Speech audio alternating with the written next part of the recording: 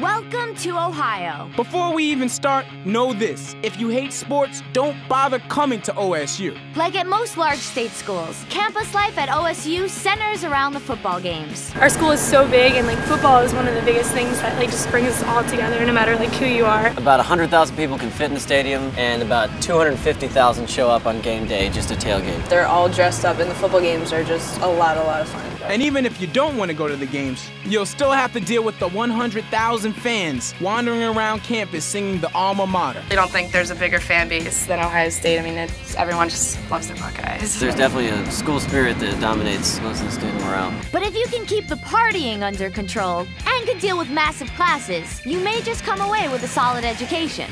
I think that there's actually quite a few people who come to the school not for football and not because it's a Big Ten party school and all that.